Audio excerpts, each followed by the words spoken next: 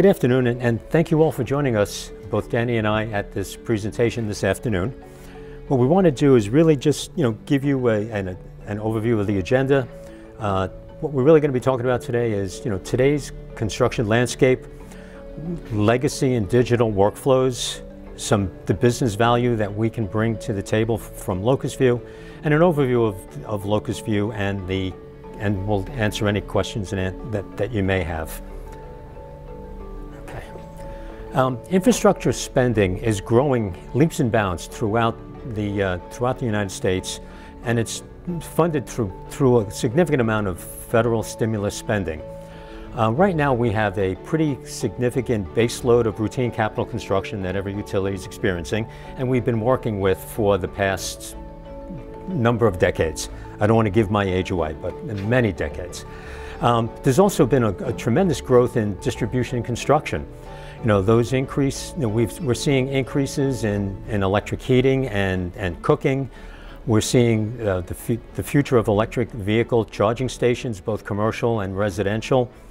There's a whole significant amount of activity going on with system hardening, undergrounding of the overhead electric system. And of course, we're just spending a significant amount of effort and projects to just improve system resilience because of the various issues associated with global warming and the impacts they're having, throughout the United States and abroad.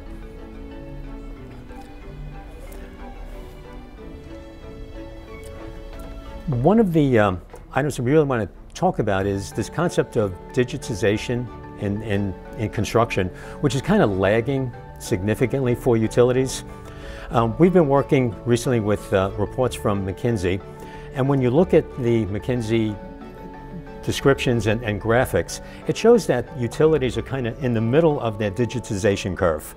And that's true in a lot of respects. Utilities are using a lot of technology for graphic design, work management systems, GIS, SCADA, ADMS, and so you're seeing a lot of technology at the beginning of the process and at the end of the process. Where things really kind of fall apart in the Achilles heel of this entire process is the manual reporting by construction organizations. And if you look at the McKinsey report, construction is always in the lower quadrant of the digitization cycle. And when you look at the colorful chart on the right, you can see that construction is down at the bottom with more red than anyone really wants to see. So what's happening is, because we're doing heavy manual processing of as-builting and data collection from the fields, we're seeing that the data requirements that utilities have today are barely being met by our construction folks. And as we move forward into the realm of ADMS and higher engineering tools for the processing and analysis of data, today's methods will never meet those particular needs. So the future high fidelity data that's required for ADMS is going to require us to come up with a better solution in order to capture that information and make those future investments pay off. And what I'd like to do is just take a look at our typical construction workflow. And I've kind of touched on a couple of these items already, but when you look at the first half, the pre-field activity, engineers and designers are creating work orders using AutoCAD, maybe graphic work design, could be just a bill of material, a sketch, a hand-drawn sketch, or even some map clipped out of your GIS or mapping system. And then that file is put together literally in a manila folder, and it's provided to the crew via paper processing. When you get into the field crews are stuck really in the 1950s, as-built data capture world. They use paper and a Sharpie to really document what they've done. And when you think about it, we hire construction crews to build our electric system. Those men and women know how to set a pole, run wire, hang a transformer, dig a trench to install gas facilities and what have you. And those guys and gals are working in extreme conditions. I don't think anyone who's ever watched a lineman work envies them working up on the top of a pole, possibly in a bucket, when it's 100 degrees out or it's sub-zero out, and they're trying to do repairs and update and fix the system. That's what they do, that's the environment they work in. And when we think about it, we hire them for their skills, but one of the skills is that we never think about is being able to describe data. We don't hire them for that, but yet we depend on their ability to document as-built changes successfully. And when you look at the back office, you have, by the time those construction folders come back to the back office, the clerical staff and the GIS editors must carefully review and look at the work order packages that come back. I was a manager of a GIS application for nearly 20 years. The nightmare that I experienced every day was seeing work order packages coming back to me anywhere from 2 to 6 months behind when the work was actually done. And the data in them were always difficult to read and to find. Like I said, a guy working in 100-degree weather, scribbling with a Sharpie on the back of a form or the back of a napkin, it does not do well for when you're trying to read and interpret that data and then get it updated into your work management system or your GIS system. I'm going to jump. So when I think about it, how does this really impact you? There are your traditional stakeholders. And when we talk about traditional stakeholders, we're thinking about the engineers and analysts who need to use this data to do their design and analysis work and new work order development. We look at the field crews and contractors who really need to have reliable GIS information and asset information at their fingertips. The worst thing in the world is to send a map out with a construction crew that doesn't reflect what's out in the field. And I apologize right now, but many times I heard these maps suck. And it happens because we don't get the information into GIS. We fail to get the work orders in a timely fashion. We fail to update that information effectively and clearly into the GIS system.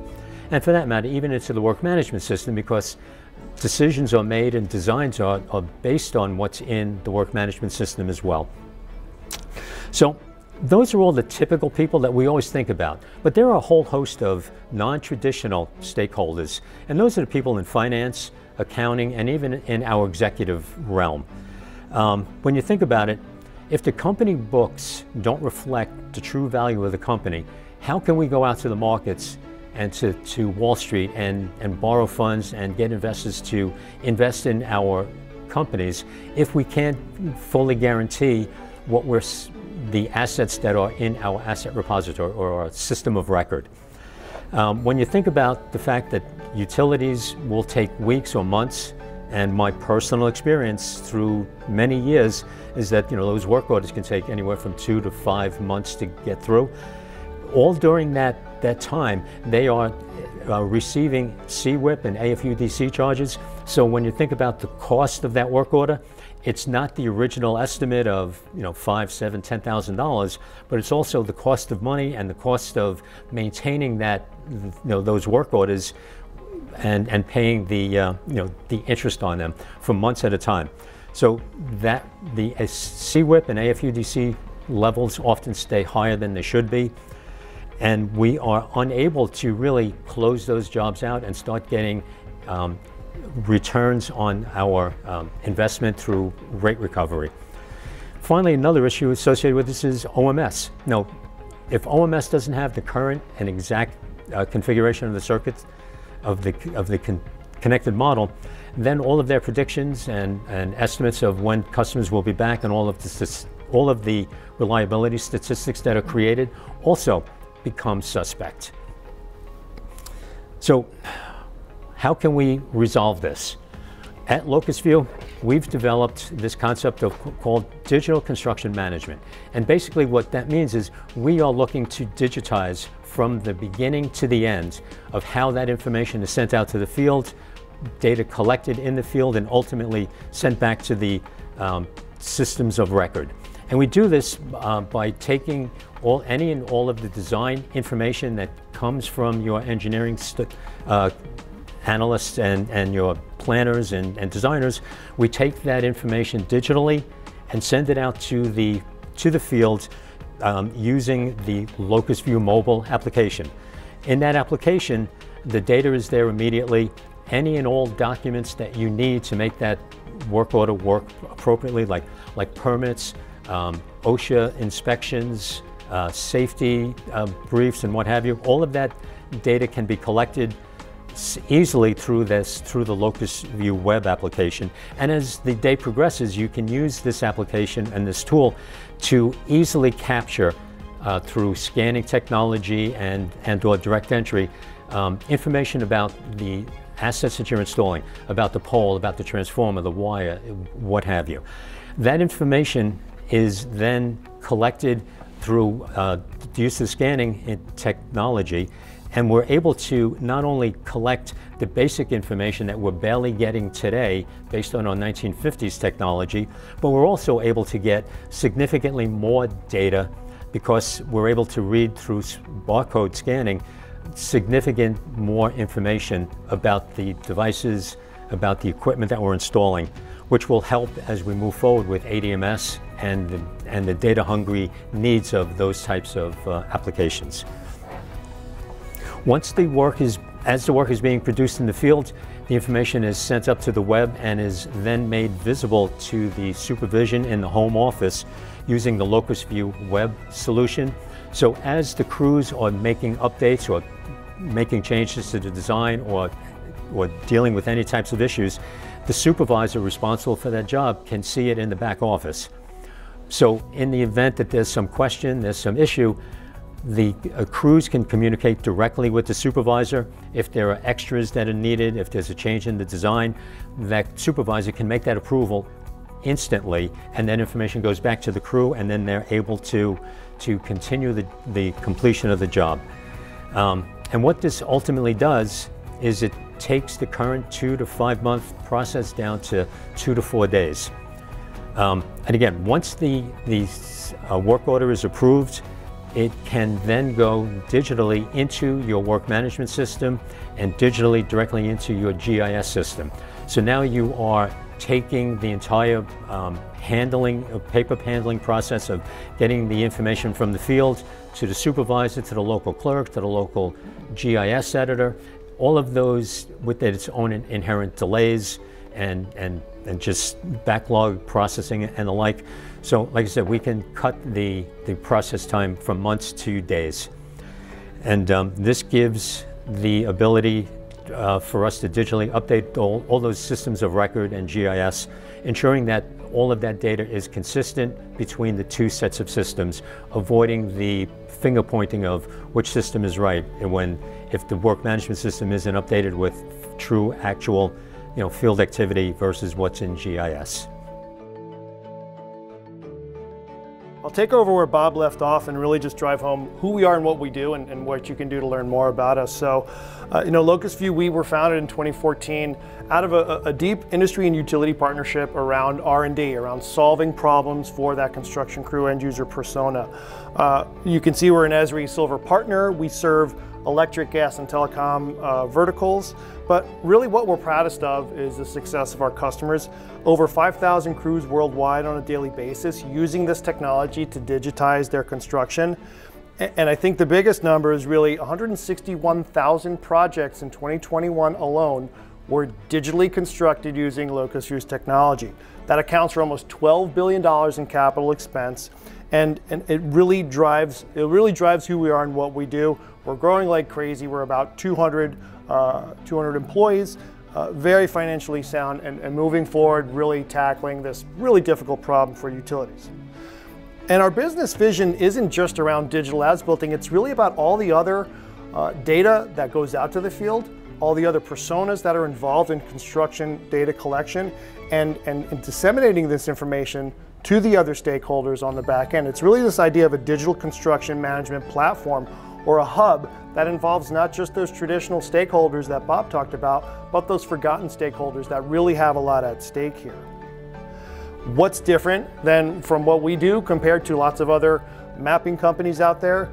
We're a product company and we are laser focused on that construction crew user persona and the contractors, which is a really difficult persona to crack. If you're not giving them an application that makes their job easier in the field, they just won't use it. So we have focused 100% on that field crew persona, and we really bring their feedback into our product, and we productize and develop these industry best practices, and that's really what makes us special. So to give a little more of a visual view, I know it's a bit of an eye chart from where you're all sitting. Typically people think of as-builting as scribbling on a map about where you put that pole or where you dug the trench, and they call it good. And it's really that, they really say, it's just about the mapping, it's just about a couple attributes, and it's just about the crews and then the GIS people on the back end. But we take a more broad view where we look at role-based, persona-based digital construction management, where there are things that the inspector does when they receive that digital job packet. There are things that the foreman grew around digital as-builting and digital closing package that is different than as-builting. And then on the supervisor and management side, these personas are really working throughout that entire workflow, from the pre-construction, from execution, all the way to closeout. And this is really what broadens the idea of what we do in the field. It's not just about points and lines on a map, it's about materials, compatible units, design, permits, everything that goes into construction in the field.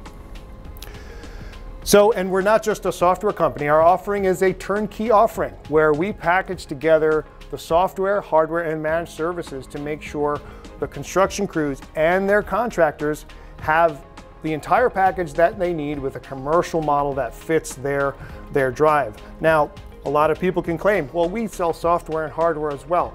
Our deep partnerships with our hardware partners ensure that a layperson on a construction crew can capture survey-grade, high-accuracy GPS, and it's invisible to them. They don't have to know how to count how many satellites or what their RDOP and PDOP is. They don't even know how to spell that stuff, and they shouldn't, because it's not their job. They need to be able to collect something quickly and easily in the field that makes their jobs better and easier, and this is the package that does it for them. Now, you can listen to us and we can beat our chest about how awesome we are, but we're really proud of our utilities in the world that are using this. We have over 40 deployed utilities throughout the world using this on a daily basis, but the hardest part that we cracked is 180 of their contractors are using our solution on a daily basis, and that is a really broad area that is growing really well for us.